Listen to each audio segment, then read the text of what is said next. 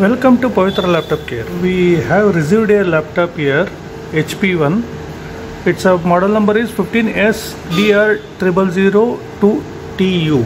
15S-DR0002TU. Guys, just I wanted to give a information. I have received in dead condition. HP Service Center. They took 15 days time and then they returned in a dead condition, power on no display condition. So actual problem was it was not detecting the SSD and hard disk.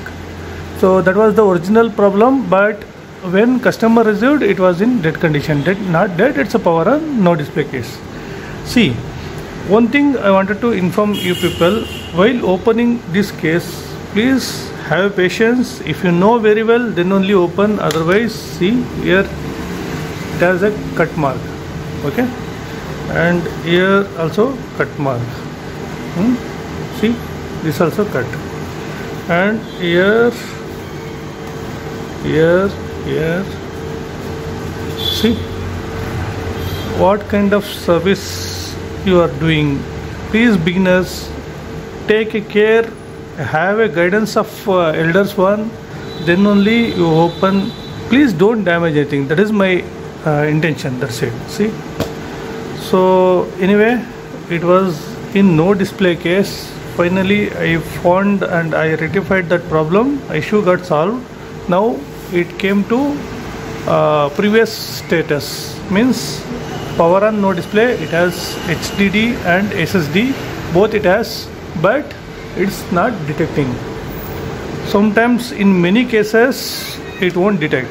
So here I wanted to tell the communication between SSD and PCH. SSD and PCH, what it will be there. So let's see the schematic. The model number, motherboard model number is LA-H323P. We will check in schematic. Let us discuss about communication between SSD and PCH. Here I have opened the schematic of LA-H323P, means LA-H323P. So we are searching for SSD, right? So directly I'll go to page number 32. This is JSSD part. So what it contains, what are the basic voltage required, that let us check. See, so many pins are there here, approximate, see, total 69 pins are there. Don't get afraid, all 69 are not testable. So only few pin if you check, so that is more than enough in SSD. See, the basic thing is inputs. First we need to check what are the inputs are required. See, first required is 3Vs underscore SSD. This is voltage, 3.3 voltage here, 3.3 voltage here, pin number 2, 4, 12, 14, 16, 18, okay, and then it's 62, 64, 66, 3.3 volts required. So next, anywhere it's showing, yeah, here 3Vs. See, this particular RS22 required 3Vs, and here also see RS21 required plus 3Vs. First we need to check these voltages are available or not. So next part is PLT RST. This is the major signal from IO. PLT RST, okay, this required 3.3 volts. After this DVSLP2, okay, this is input signal. This also we need to check. See, SLP, DVSLP. So if you check this RS42 resistor, then you come to know what exact voltage it's available here. Okay, here is the one input. This is actually supply input. Any other? Here 1, 2, 3, 4, and finally it's a 5. Okay, only that much. And next, after this supply and after this PLT RST, then it releases a signal called clock required, PCIe, where it will go that we need to check. It's a page number 9. Okay, clock required. That is the one output thing. After that, any other inputs, see, if we come this side, data transmitter and data receiver. Transmitter in the sense it sends the request to PCH from this part.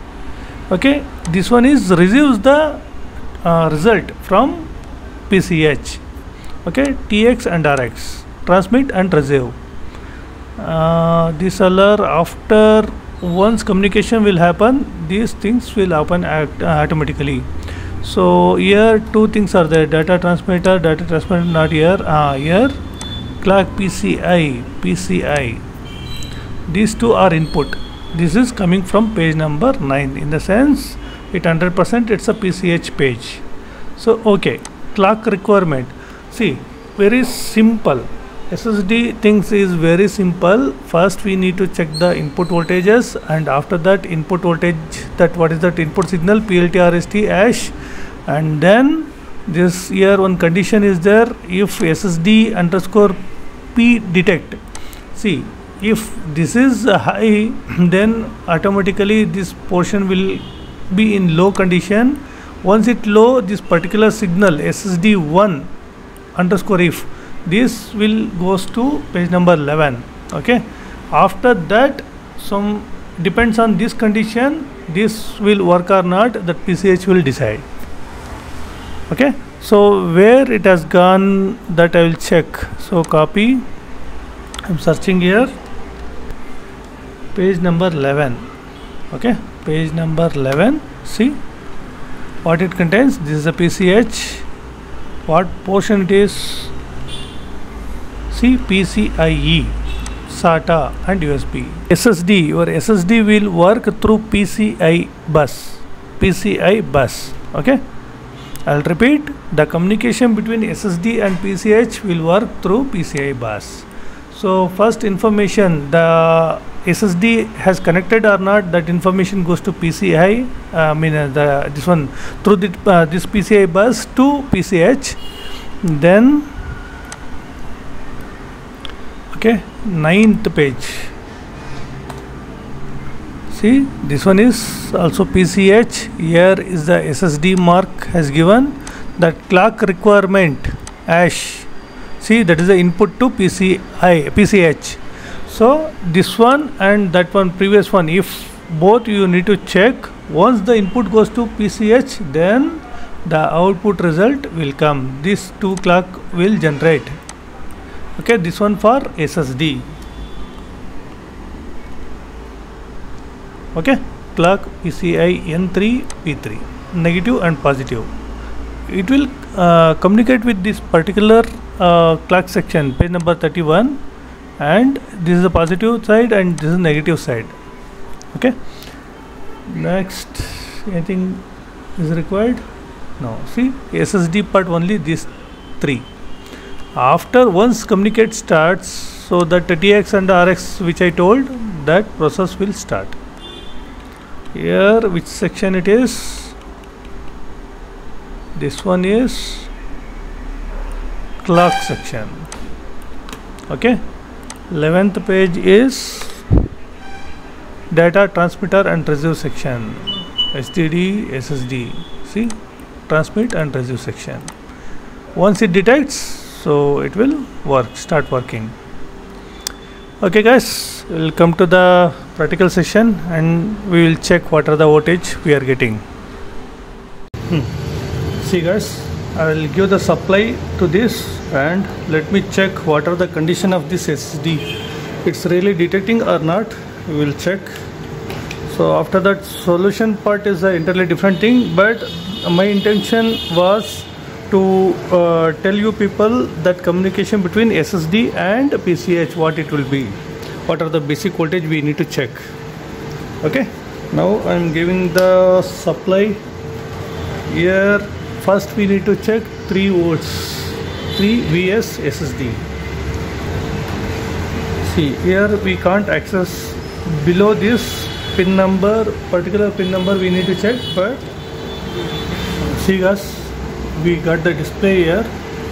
Okay, be able to see CMOS reset. Okay, in this condition, first in remove condition, this SSD I already removed. In this condition, what will be the voltages that we will check. First thing is 3 volts VS, right? SSD, see, it's available. See the DSO, it's 3.3 volts is available. So next, that 3-leg MOSFET. First we need to check that 3-leg MOSFET. For the condition of this QS1, the condition is pin number 1. See, here is the 3-leg MOSFET. Pin number 1 is not present. Note down here, pin number 1 is not present. Pin number 2, the voltage is present here. It's a pin number is SSD P detect. Okay, here it's a present without SSD. We are checking here, so pin number 1 is not available. That is SSD if that signal. Okay. PLT RST. PLT RST we will check nearby this IO. The same thing it has gone. See, here I am checking PLT RST. That also available. It's 3.3 volts. PLT RST. Clock PCI. It's a clock enable signal. Here it's a pin number 1, 2, 3. See, there is no voltage, nothing. Clock enable.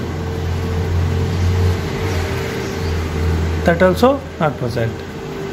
And one more, clock required PCIe. That also output from this circuit. See, there is no request from this side.